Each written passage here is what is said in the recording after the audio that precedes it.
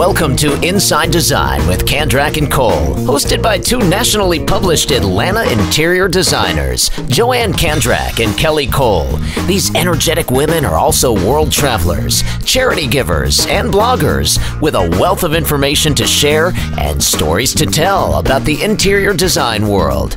Okay, now just a warning, this is going to be fun and not too serious. After all, they still do have an interior design business running at full speed. Hey everybody, thanks for tuning in. This is episode 66 with Inside Design with Kandrak and Cole. And today we are answering your design questions. But before we get started, we want to tell you that this podcast is sponsored by our friends at Helser Brothers Hardware. Helser Brothers is a fully custom manufacturer of drapery hardware. And if you're a designer and you don't know about them, please go look them up right away. It's run by two brothers who are awesome, Jay and Mark. Jay was an expert independent drapery installer, and he designs the new products that are installer friendly and engineered for strength. And Mark, he's the talented metal worker, kind of a big-time engineer, and so they are a great pair. And they have an incredible reputation, been in business for 24 years. They're our go-to drapery hardware company. So if you need anything from them, their customer service agents, known as the Rod Squad, which I think is hilarious, is a group of interior designers and drapery workroom owners that have tons of experience. So you wouldn't want to talk to anybody but them. So they can customize anything, template anything, everything over $100 ships free. So look them up, helserbrothers.com, or you can find them all over social media. So we appreciate their sponsorship. So, everyone, Google Analytics tells us that you guys really enjoy getting expert advice from us. So, to keep you happy, we reached out to our listeners via the last podcast and our newsletter and social, asking for your latest challenges. And we've got a lot of they're always really great questions, because I think these questions are things that a lot of people deal with, and they're pretty easy for us. Yep. So let's go ahead and dive in. So the first one was from Vicki and Marietta, and I think everybody can relate to this question. How do I determine what size rug to put under a bed? Well, let's clarify. We don't like rugs on rugs. I mean, this would be if you have a hardwood floor. Yes.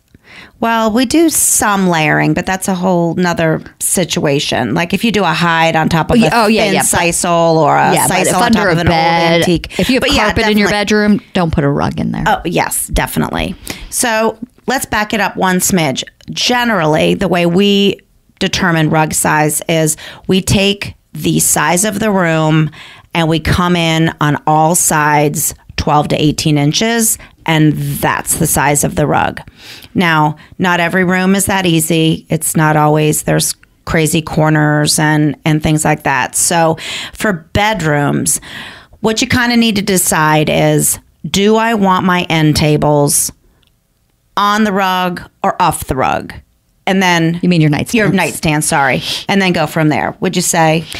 Yes. A lot of times you'll see the rug start right in front of the nightstands and then go forward and either to the end of the bed, or if you have a bench, or maybe sometimes people put chairs or a little settee in front of them.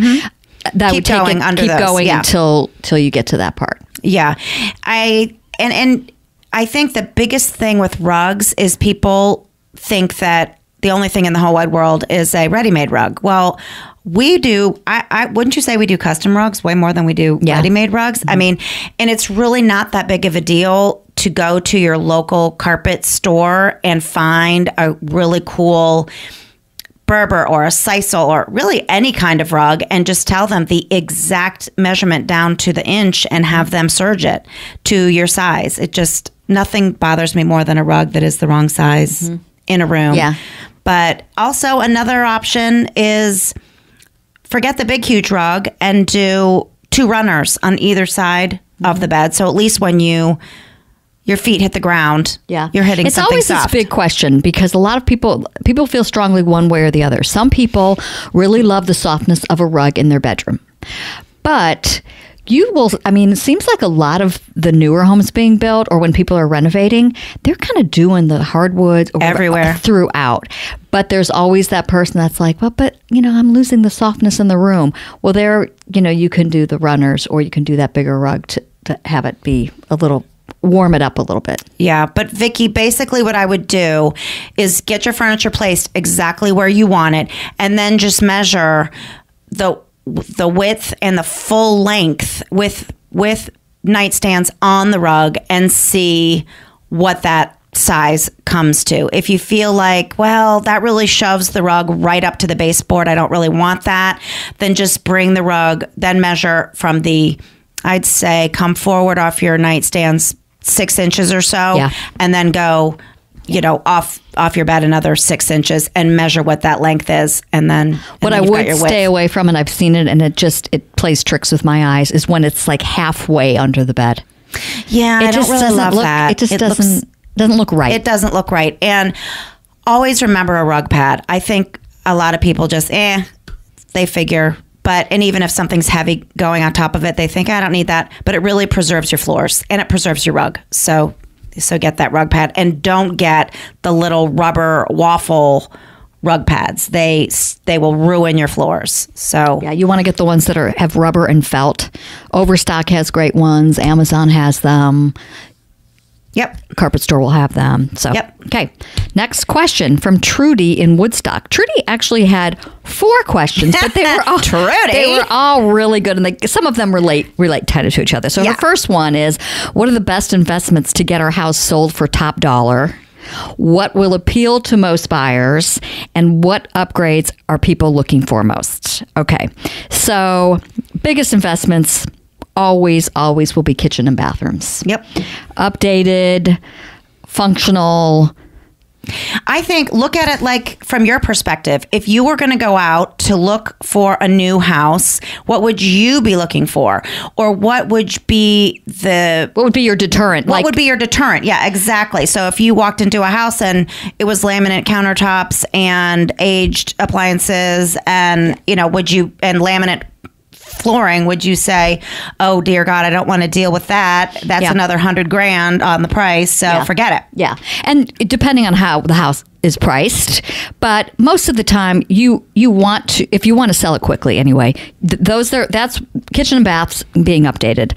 Another one is having neutral paint. I mean, that's something that someone else can go back and do. But if you're looking to sell it quickly and buyers, when they're walking in, they want to hope not to have to do a lot of work. So I think that's another one. And upgrades, same, people are expecting the finishes to be granite or quartz, not the cabinets that are low. The higher heights. The higher heights. I think if you are getting ready to sell your house, think there's just so much you can do in kitchens and bathrooms, but don't go out and just quickly do it vanilla just to get it to be quote unquote new. There's so much out there, even at discount shops where the tile and stone is super interesting. So put some effort into it. Buyers these days, at least in our market, do not really want to see anything dark. Yeah. So that's our market. It might be different in yours, but in our market, people really like painted cabinets, grays, neutrals, whites. They like to see the island being a different color than the cabinets, have some interest there. The top of the island being different than the rest of the countertops. They like updated lighting, of course.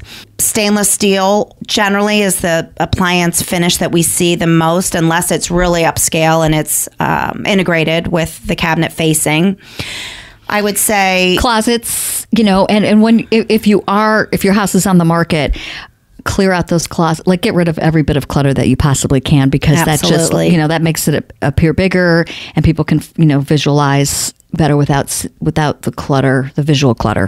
The other thing I would say, Trudy, besides kitchen and bath upgrades, is, and this again depends on where you live in the country, but outdoor living spaces are huge now. So when you see beautiful lounge areas, fire pits, screened in porches, and really decorated with durable outdoor furniture, people are really love that. It makes the house feel bigger, and people are just really enjoying those spaces right now. So I think that's an investment that isn't a big dollar item like kitchens and bathrooms. Do it for yourself before you sell it. Do it way before you're going to move. Enjoy I hate it when yourself. people do this at the last possible. Enjoy it for yourself. Possible second. Yeah. And Trudy, you also asked about about color challenged humans and how to choose colors, and that is so hilarious. We do a lot of color consultations, so I know you're in our area, give us a call. We'll totally help you out. But if you don't live in our area, go back and listen to our podcast on colors, and we name several that are really, you can't go wrong with them. So pick those up. Color challenge humans. There are a lot of them. There are a ton. I think that's why we have a job. Thank God. Okay, so coming in from Nancy in Acworth. I want to update the light fixture in my entry. The area is 8 foot by 8 foot and is 2 stories high. My house is 30 years old. What should I buy? This is good question. I would say 80% of the homes that we go into, people tend to wait to change those, number one, because they're 2 stories and they have to get an electrician, and it's just not an easy quick fix. But most of them are very, very dated. And I guess the biggest suggestion I would say is go bigger than you normally would think. Another thing that I suggest is to do something that doesn't have glass involved. It's one of those spaces that's hard to get to, and there's so many beautiful light fixtures that you can do without glass. Yes. And I really like build.com, Nancy, because their filters are so great. Like, you can go in there and you can say ceiling light, you can say your price range, you can say your color, you can say your style. And it really size, and it really brings it down for you. Of course, you can't go too big, because even though it's 2-story, it's still above this little 8 by 8, area. So I would think probably a 24 width would probably be. You can go tall. I go 30. You would. 24 to 30 and see. And the other thing with these light fixtures, don't worry about the finish. I think people are like, oh, but my whole house, my doorknobs and my hinges and my whatever are blank. To me, you can mix. I think that really paralyzes people. And to me, they're all neutrals anyway, really, if you think about it. I mean, you might, if you don't have a speck of gold in your house, you might not want to bring that one in. Yeah. But the rubbed oil bronze, to me, is still out there. I love black. I don't really love the bright polished, or the chrome. Polished nickel's pretty. And it depends on the style of your home as well. Yeah. So build.com is a really good choice. It is. And there's so many styles you'll see, but I think what we're seeing the most is kind of a lot of lanterns. Yeah. I don't like the ones in foyers that obviously look like a dining table should be underneath them. So kind of dining room chandelier-ish. Don't put that in your foyer. You want to go tall and narrow. So just think about that. And I wouldn't worry about the age of your house. It's all about the interior of your home and just going with what works. Yeah, so that's a really good question, because lighting to me is something that people just get used to, and it's poor generally in so many homes and outdated, and it's not a big huge ticket item to completely change the look of your interiors with new lighting. Yeah. And always put dimmers, especially on those foyer lights. Oh yeah. And I will say one other thing. We go into so many homes where the kitchen chandelier is not really over the table. It drives me crazy. And sometimes people will try to take the chain and swing it over a little bit, a few inches. Or you see just that poor lighting again. And I'll never forget the time that I hired an electrician for the first time, and I had a little laundry list of things that I needed him to do, including adding a few outlets, moving some switches that the builder had put like in the middle of the wall, and I wanted to put a piece of art there. And it was such a great investment. And I think people think, oh, calling an electrician, that's really, ooh. But it's just one of those things that you're like, how did I live with that chandelier? Or how did I live in this dark room? And, spending a couple $100, $500 for an electrician to come and be with you for a couple hours, to me, is a great investment. So just think about that. Okay, Nancy again. Yeah, she had two questions. Asking for her daughter. So she is saying that her daughter just moved into a home with old, small kitchen cabinets. She would like to get them painted to update the kitchen and have a matching island built for storage. She doesn't have a bucket of money. Who should she contact? Well, a reputable painter. Number one, someone who specializes in painting cabinets, that will prime them correctly, sand them correctly, and paint them so they don't chip. Verge Painting is who we use here in Atlanta, and we've had them paint clients' cabinets. And there's one client in particular who had it done probably 10 or 12 years ago. They look exactly the same the day that they were done. Mm-hmm. It's got to be done right. But that is a great way to update kitchen cabinets if you definitely can't afford to replace them. And while you're at it, if you've got that great painter, take off all your hardware, have them take wood putty and fill all the holes of where your prior hardware was and update your hardware.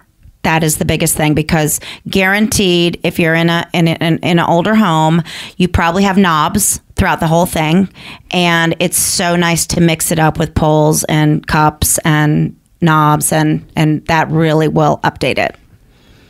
Yep. But for your island, first of all, your island doesn't really need to match. No, actually, it's better if it doesn't. Yeah. So what's the one that you have in your kitchen? Where'd you get it?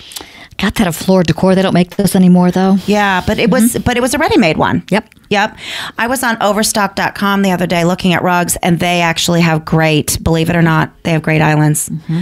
And probably cheaper than having one built, depending on who the carpenter is. For sure. Home Depot has them. I mean, they're really not bad at all. But if I had a little baby kitchen and I didn't have a lot of money and I was trying to upgrade, I would do that. But don't go and have a contractor like custom make a whole island to match your cabinets, because you don't need to do that. And it'll probably look cuter if it doesn't match. Yeah. Mm-hmm. Okay, Sandra in Kennesaw. How do you design around a laundry room with multiple kids, pets, and sport activities? Well, the very first thing that I would do, Sandra, is empty out your laundry room completely. Every tiny speck that's in that laundry room, pull it out, except the washer dryer, and then rethink from there and really think about, okay, what must come back in here? Because guaranteed there's stuff in there that could probably go in another closet or sports activities, garage maybe. Yeah. But this is a place where, like I talked about, investing in a electrician. I think investing in one of two things: a professional organizer and also custom shelving and 4 closets is an investment that is so worth it. And it doesn't have to be, California Closets or something crazy. Like the Container Store, if you have a Container Store near you, they have that Alpha shelving, which is awesome. IKEA has tons. They have the Stolman shelving, which is amazing. And one thing I learned when my daughter moved to Chicago, and she's a single girl and she's up on the 4th floor and her dad's not around to help her, she called TaskRabbit.com, and TaskRabbit is in tons and tons of towns and cities. They are recommended by IKEA. So if you're like, I cannot deal with this is like way above my head, and let's just say you go into IKEA, you go into the Container Store, and the people there help you out, and then you can call TaskRabbit to put it all together for you and come and do it. But that's a great service. I know, it's a great service, and you tell them ahead of time exactly what you need, and they tell you how much it's going to cost. Yeah, I like that. But also, I would I would lean on Pinterest too. There are some great ideas. Many great ideas on Pinterest for organizing. Behind the door storage, just there's little tricks. And take it to the ceiling. Go all the way up. Put a little step stool in there and utilize every ounce. But guaranteed, there's probably stuff in there that can come out. That's generally my It's true. It's a good question though, because I think everybody struggles with organizing that space. And laundry rooms are not huge. There's usually enough room for the washer and dryer, maybe a cabinet above it, but not a lot of extra, like space. Yep. Some of them anyway. All right, this is an interesting question. Okay. From Sarah in Marietta. Would it take away from the value of our home if we did a small built-in bench and table in our current breakfast room area and extended our small island versus having a breakfast nook? I love that question. I don't think that will do. I mean, I think that would enhance the value of your home. It's something that's custom. Of course, if it's done really well with nice carpentry and moldings and has a nice cushion and it's done well, and at extending the island, I think people love big islands. So I think that would be I think that's a super great idea. I think here in Atlanta we have. When I moved to the South. They have what we call keeping rooms in the kitchen. I'm like, what is a keeping room? We did not have these in New York. But they're these kind of extra little rooms like off the kitchen. And you're kind of like, what do I put there? Do I put a breakfast table? Do I put a, whatever? But I think everybody wants to sit at the island, don't you think? Oh, yeah. Everybody wants to sit at the island. I don't think you could ever go wrong by extending your island. And I think a lot of times what we're seeing in these little nooks and little breakfast rooms is more of two really comfortable chairs for coffee, newspaper in the morning, glass of wine at the end of the day, just kind of chitter chatter. And then really kind of leaving your quick eating and casual stuff for the island. Yeah, or even someone who's cooking, people sitting around and talking. Like the person that's the cook isn't off in the corner cooking while everybody's visiting over in the where the kitchen is. So I think that whole island and having all the bar stools around it makes it a little more. It's great for entertaining and great for conversation. So. And I think going back to Trudy's question, anything that you can do in your home to make it function super well and be super comfortable and also look good, I think is great for you as you live there, and then great for resale. Yep. Yeah. All right. One last one. Vicki, who lives in Cumming, she says, this is another great question. How do you create a flow of different types of rugs in an open floor plan so that it doesn't look chaotic? Very good question. Yep. A lot of times when you go to show houses, you will see the use of so many rugs. And so how I look at it is they all can't have a wowie gee whiz pattern, layering them. So like, for example, in a family room, doing a sisal of some sort and then layering maybe a hide rug on there. Maybe your hallway has a beautiful, maybe Moroccan kind of colorful something. Maybe another room has a flat weave that just has maybe a larger pattern. So it's just like when mixing fabrics. As long as the colors are cohesive, using different styles is really good. I would not put, 3 medallion type rugs all in the same area that you can see them all. I think a good mix of the different types and layering. Yeah, for sure. At my lake house, it's one massive room, kind of all segmented. So in the TV cozy area where the sectional is, I have a Stanton rug that I love, and Stanton has great rugs that you can serge and customize the size. I love the textures and patterns. The easy patterns and the neutral colors. So I did a Stanton one over there in a really weird size. I think it's like 11 by 13 or something. And then in the center, I've got 2 chairs in front of the fireplace. There's a hide rug there. And then in the dining area, I don't have anything yet, but honestly, I could put anything. I could put a Turkish patterned crazy rug there. I could put a sisal. I could do an indoor-outdoor because I've got these two neutrals on the other side, even though they're totally different. You know, obviously the hide is its own thing. So I think that's really the key. We had a client one time who had an older dog who would not touch the hardwood. And so she literally had this continuance of rug throughout her house so that his poor little feet would never touch the hardwoods. Now that was a challenge when we did that for her. So that's a really good question, but just mix it up. Yep. Okay. Well, gosh, I love answering these questions. I could do this all day. Yeah.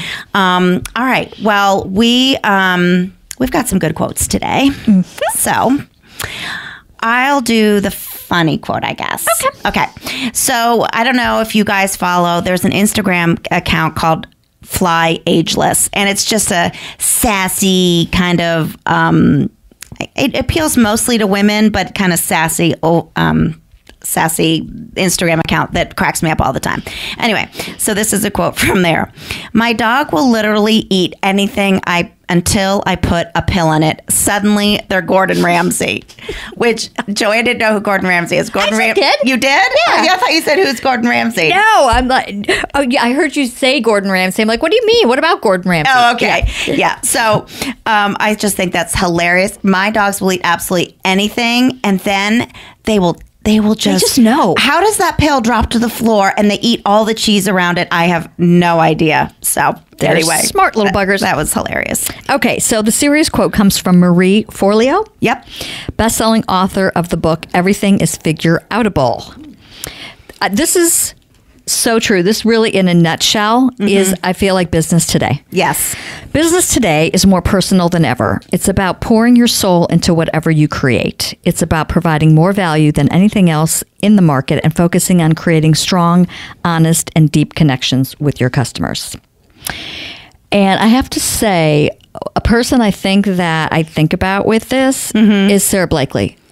Totally. The girl. The founder of Spanx. Yeah. The girl is amazing. And I think her whole philosophy is she's so natural. Yeah. I mean, and she's so hilarious, and she's worth over $1 billion, but she's in it to win it. I mean, all day long. Yeah. I love that. It's personal. So yeah. So great.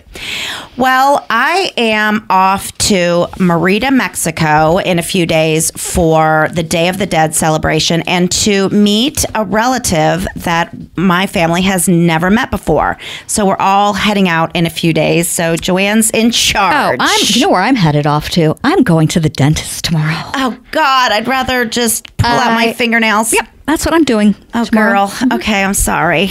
Anyway. Well, thanks, everybody. We appreciate you reaching out to us and knowing that we're here as a resource for you. And that was super fun. So, Have a great day. Everybody. Bye. Bye.